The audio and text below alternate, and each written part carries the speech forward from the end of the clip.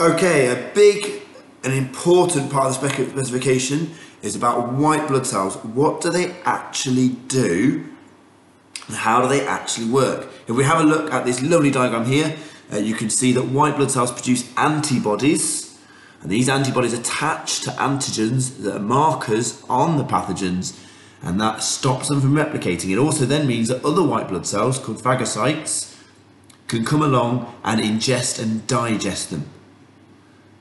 We've then also got this idea of secondary response that means that if you then get invaded by that same pathogen, your white blood cells remember that specific antigen. So two lovely diagrams, but of course, let's also think about this in the joys of a song.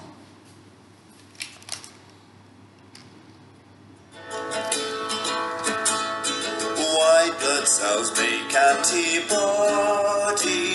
that attach to antigens. Stop pathogens replicating. Phagocytes digest each one. If the pathogen comes back, white blood cells will remember the antigen markers. They will quickly make antibodies and divide, destroying the microbes. They've nowhere to hide.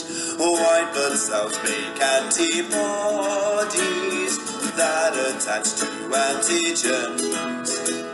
Stop pathogens replicating. Phagocytes digest each one. If the pathogen comes back, white blood cells will remember the antigen markers. They will quickly make antibodies and divide, destroying the microbes. They've nowhere to hide. White blood cells make antibodies